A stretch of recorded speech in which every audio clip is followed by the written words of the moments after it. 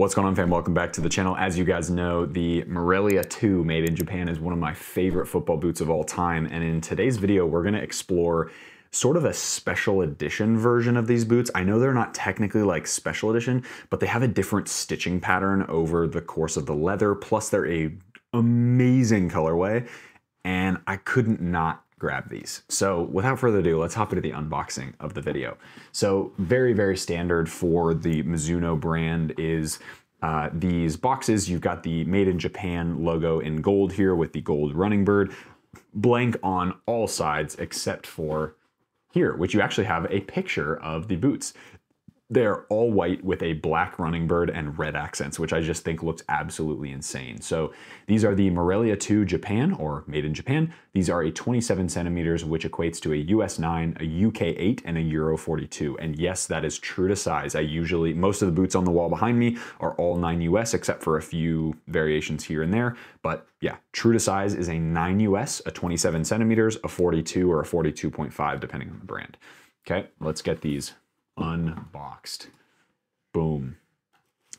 In typical Mizuno fashion, you get the pretty lackluster black string bag, which I've literally never used once in my life. I think these end up being trash bags, literally, which is kind of unfortunate because these boots are just insane. Oh my days.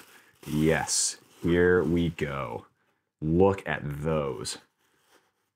Oh my gosh, that is literally the softest leather I think you could ever ask for. Those are absolutely ridiculous. Look at how gorgeous those look. In the comment section below, let me know if there is a more premium leather experience than the Morelia 2 Made in Japan. And if you haven't tried the Morelia 2 Made in Japan, do not answer that question in the comments. But I'd like you to answer the question, what is the most premium leather experience you've had? Because if you haven't tried these, you can't compare, okay? All right, so here we go. Morelia 2 Made in Japan. And as you can see, the stitching pattern here on the forefoot is quite a bit different than the turquoise model, which I have behind me, which I'll grab in just a minute after we unbox these. But absolutely beautiful. The leather is just, I mean, that is just outrageous. So let's get these out of the box and we'll go from there. Here we go. So there's that right shoe as well.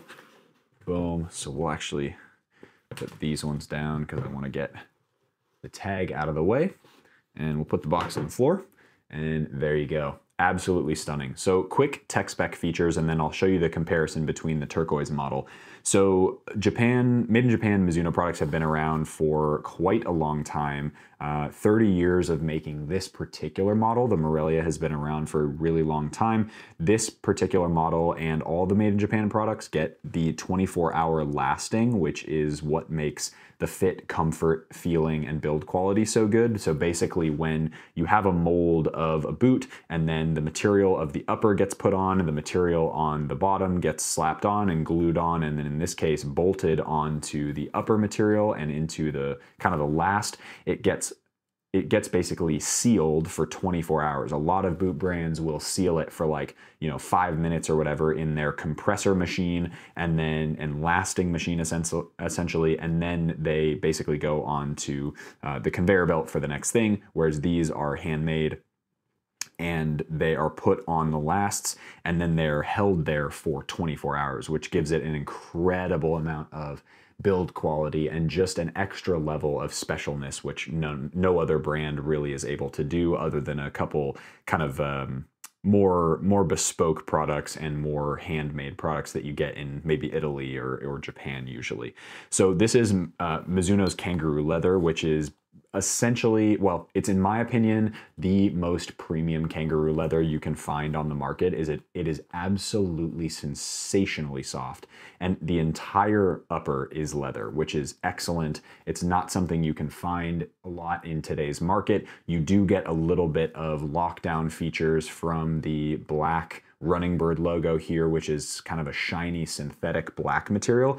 That is stitched actually on top of the leather, goes into and flows into the sole plate, and then is stitched into the top of the lacing system area here. So as you pull the laces tighter, you're really gonna feel the effects of that midfoot kind of allowing your foot to get a little bit of lockdown, which is a really clever integration of brand logo and iconic look while also getting the benefits of that lockdown, which is really, really nice.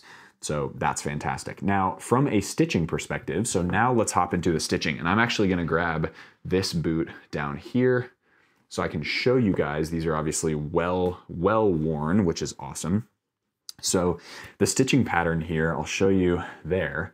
You can really see the differences in the stitching. So with the turquoise one, all you have are these kind of, I guess, circular shaped or ovular shaped lines that go throughout the entire upper, which again creates a very pillowy sensation on feet, makes it look very much like a cloud. Whereas on this one, you have sort of homages to like wave cup stitching patterns, and they're a little bit more, both from the standpoint of stitching kind of going this way on the boot, and also you have double stitching here on these lines that are really close together. So for me, my guess is that's gonna create quite a bit of less stretching to the upper. Maybe it's like marginally, maybe it's like a 5% difference. But for me, these boots, as you can see, are like perfectly molded to my foot now. Like I can slip into these and be super happy and comfortable no matter where I'm playing. And obviously with the stains you can see on the bottom, I've played with these on Astro, I've played with these on natural grass, and they perform perfectly well. There's zero splitting of the sole plate. Like these are genuinely some of the most durable football boots I've ever worn in my life, and I absolutely love them, including the fact that the colorway is exceptional. I love it.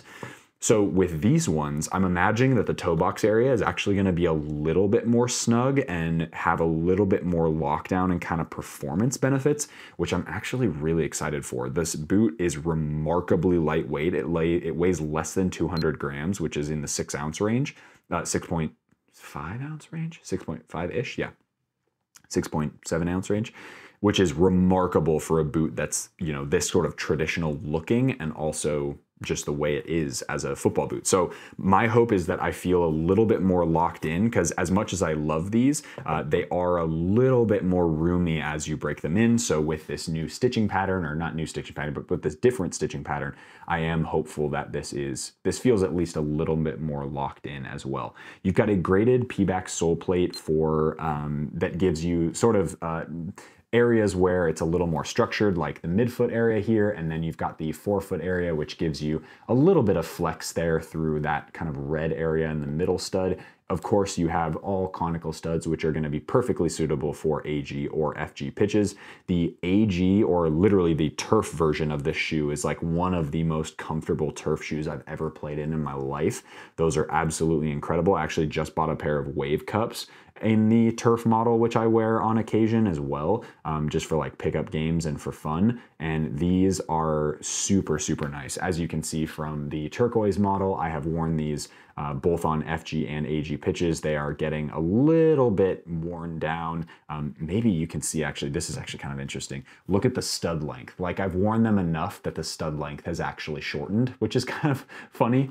They are totally worn down, but that's the point of football boots, in my opinion. So very, very beautiful football boot here with the Morelia 2 made in Japan. I love the look of this stitching pattern as well. I think I prefer this stitching pattern to the one on the turquoise model, but that's completely personal preference. You're not going to really find any, yeah, I mean, no judgment if you like this one or you like this one. It doesn't really matter. You get a really nice plush tongue area here as well. This one, of course, being one that doesn't have the fold over tongue. For the Morelia 2, I don't really like the fold over tongue.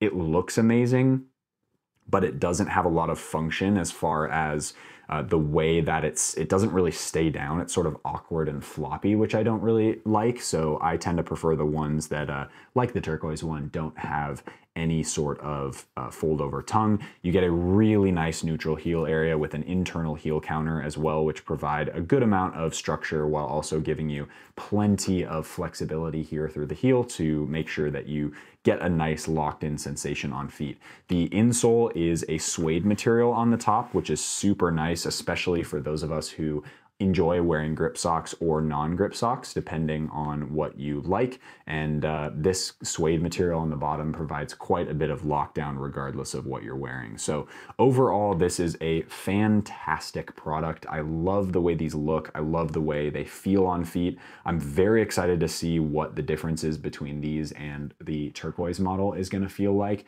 whether or not that stitching is gonna make much of a difference. But overall, I think these just look iconic. And of course, if you don't like white and black football boots, then what are you doing? What are you playing football for? White and black football boots are like bread and butter. That's what we came from, right? So these are incredible looking in my opinion. If I don't end up wearing these a ton, they will definitely end up on the boot wall at some point as well. And yeah, so let's hop into the on feet portion of the video. We'll do a little bit of a comparison between this one and the turquoise one, and I'll show you guys what the differences are, what the sizing is like, and of course whether there are any major differences between sort of a blind test of which one feels a little bit better. Let's hop into it. All right, fam, out here in the backyard, I cannot wait to try these on.